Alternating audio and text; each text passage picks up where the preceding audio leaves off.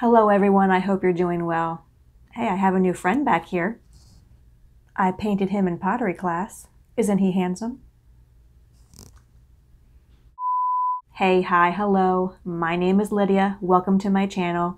If you are interested in true crime like I am, I hope you stick around. And a special hello and thank you to my returning subscribers. You know I am so happy to have you here. Today's case was a viewer requested one, and if you are ever interested in hearing me cover a case, just leave it in the comments below. I read every single comment, of course, and I reply back to every single one. And when you send me case suggestions, I write them down in my notebook. So I've gathered quite a list, not that many, but a list of some that I'm interested in covering, and I'm always interested to hear what you may be interested in. So send it to me. I'll take a look. Thank you. The case that I'm bringing you today is from the town of Poughkeepsie, New York, and these crimes took place in the late 1990s.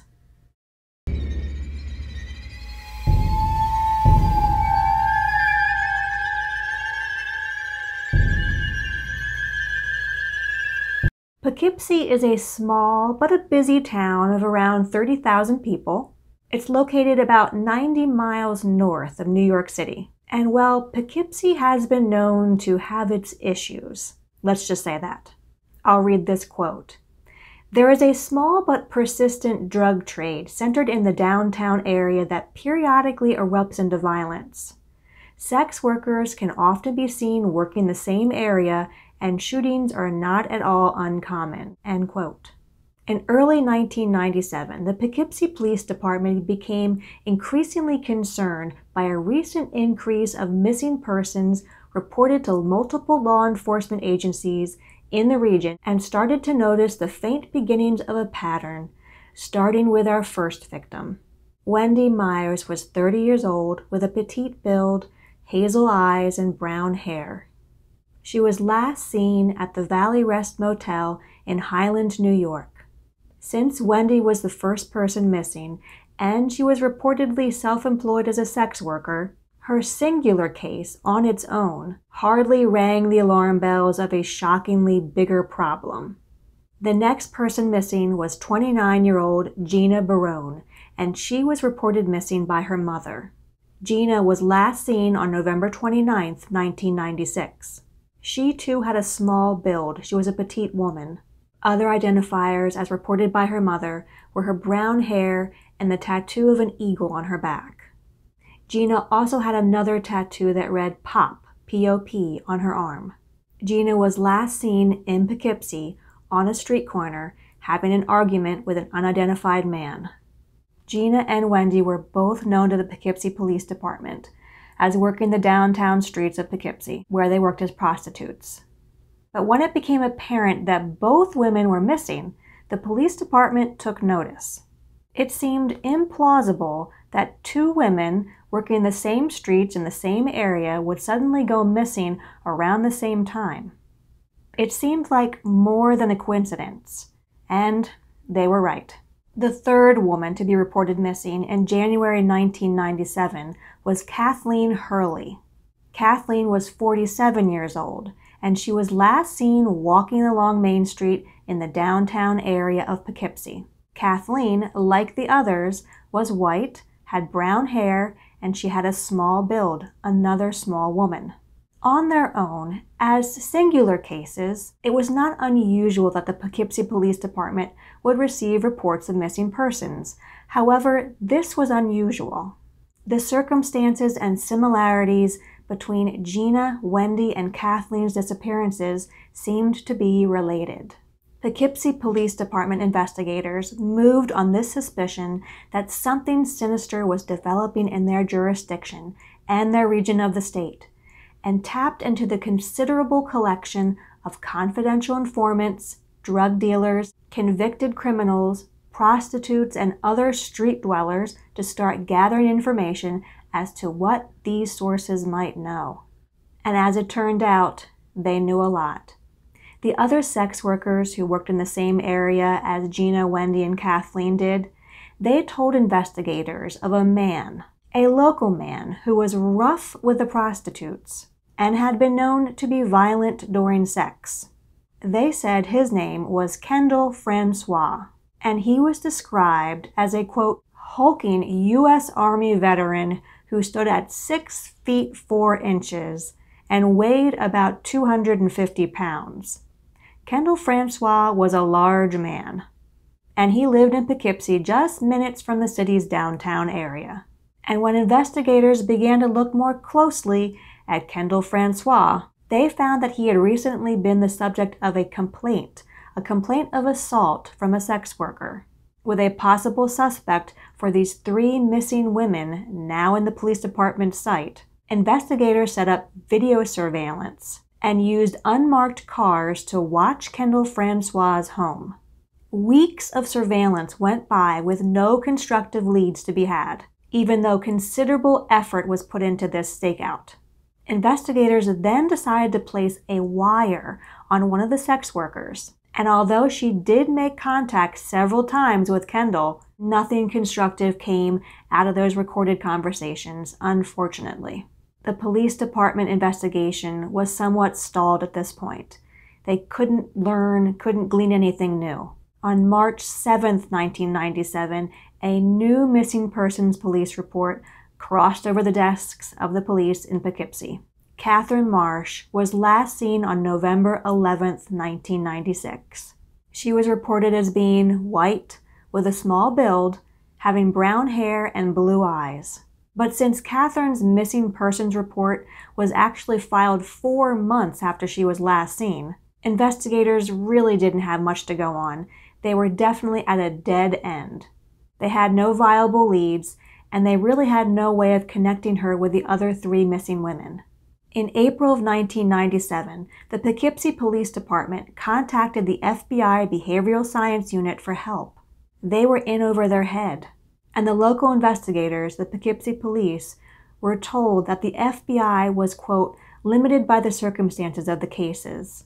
In order to establish a profile of a possible suspect, they needed a crime scene. As they hit yet another dead end, and as the investigators were trying so hard to find fresh leads in this confounding investigation, another Poughkeepsie woman was reported as missing.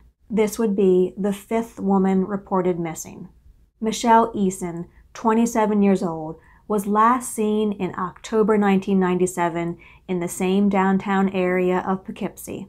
Michelle was described as African American, short at 5 foot 2 inches, with a slim build and brown hair. Then, just 1 month later on November 13th, Mary Giacchione, 29 years old, was reported missing after last being seen alive in February 1997 in Poughkeepsie. Mary was described as, yes, being petite with a small build. Just like the other missing women, she was about 5 foot 4 inches and around 110 pounds. All of these missing persons cases were now much more than just a simple coincidence. And it was shocking as to their obvious similarities. These missing women lived either in or near Poughkeepsie. They all had the same physical build. Most of them were employed in sex work. Most did not have regular contact with their families. And all of them had disappeared without a trace. Investigators worked tirelessly to come up with new leads, but women in Poughkeepsie just kept coming up missing. On June 12, 1998, Sandra Jean French, a 51-year-old mother, disappeared. Sandra's 3 daughters reported that her abandoned car was found only 3 blocks from the home of Kendall Francois, the only suspect in these cases. And in August 1998, Katina Newmaster was also reported as being missing. And she had a very similar description to all the other ladies who were reported as missing in the Poughkeepsie area. With still no solid leads, the investigators were desperate. They tried thinking outside of the box, and they tried many different tactics to locate these missing women. Helicopter searches were made by air. The Hudson River was searched on a regular basis by both the state police and the other local departments along the shore. Police informants were pressed for any information on this case. Hundreds of people were interviewed. and their efforts were commendable, but with no crime scenes to process for hard evidence and no bodies left by the suspect, investigators were mystified, and the investigation was just at a standstill. These women had disappeared, left without a trace, gone, in the wind. Their bodies weren't located. No one knew where they were. But all law enforcement personnel that were privy to the investigation as a whole had a sinking suspicion that they were dealing with just one suspect, and that this person was responsible for the disappearance of these many women. In early January of 1998, the Poughkeepsie Police Department decided to interview Kendall Francois. They wanted to talk to him about the missing women in the area. So the investigators approached Kendall, who they said had a respectable and calm demeanor, and he readily agreed to being interviewed. The interview itself revealed nothing constructive for the investigators, but they were not convinced that Kendall was innocent. Investigators went with Kendall to his home, where he let the detective inside his room for a brief time. The detective reported back that the inside of the house was in horrendous condition. There was garbage virtually everywhere he could see. It smelled awful. But Kendall made no admissions and said nothing incriminating, and by law he was free to go about his business. And then there was a possible lead. In late January of 1998, Kendall Francois was arrested for assaulting a sex worker in his bedroom after he, quote, punched her in the face, knocking her down onto the bed. He then got on top of her and began to choke her with his bare hands, end quote. More than likely out of fear for her own life, she agreed to have sex with Kendall. But after the assault, the victim did press charges and Kendall Francois was arrested. On May 5, 1998, he pled guilty to third-degree assault, a misdemeanor, and he spent a total of 15 days in jail. Wow, 15 days in jail for assault on a woman and likely attempted murder.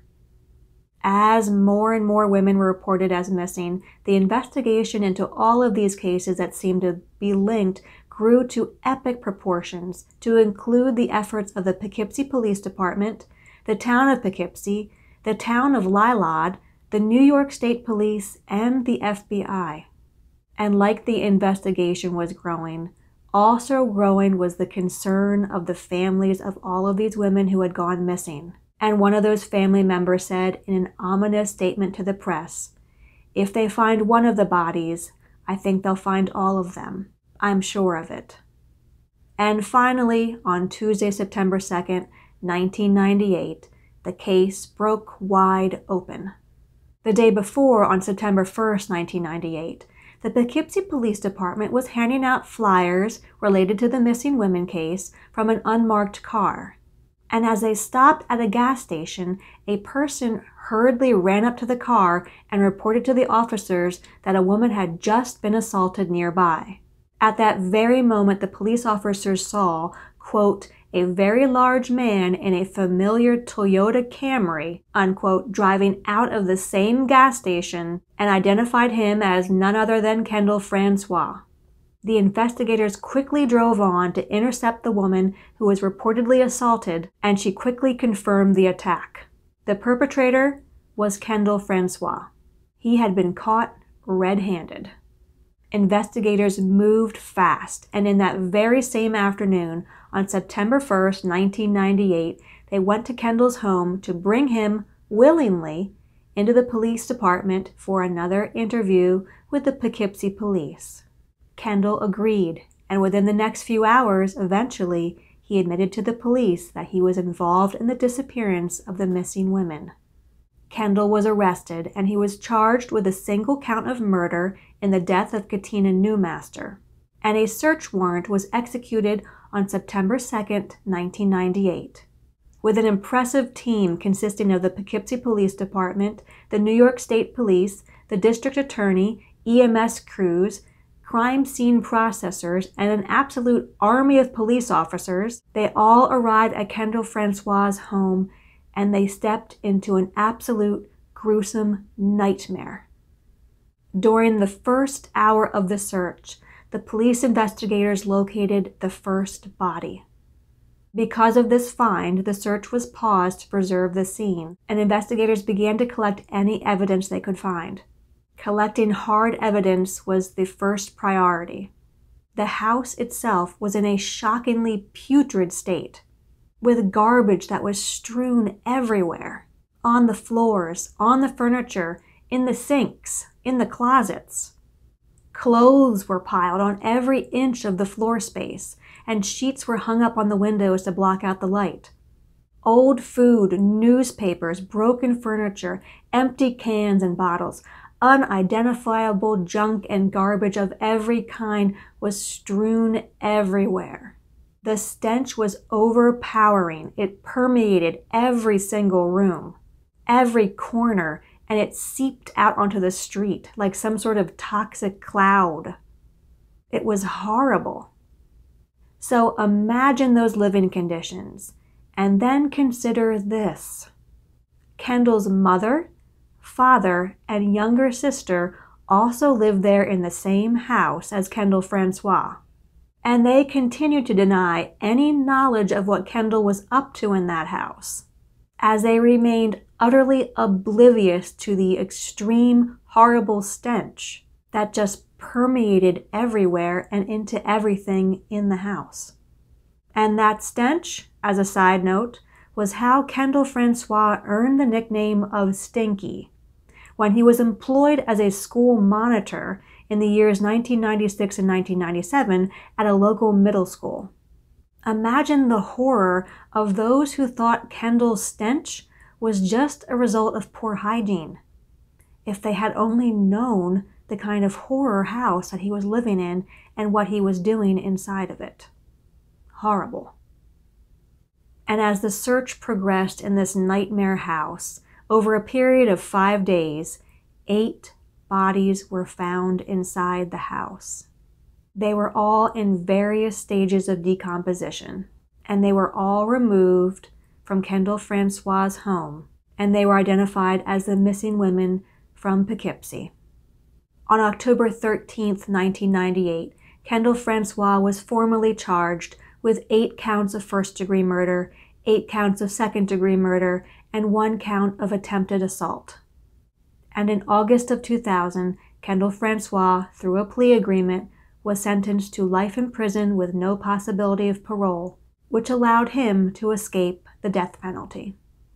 And on September 11, 2014, Kendall Francois died in prison of an AIDS-related illness, thought to have been contracted through one of his victims. The following is a list of all the victims of serial killer Kendall Francois. May they rest in peace, and may their families and their friends find peace as well.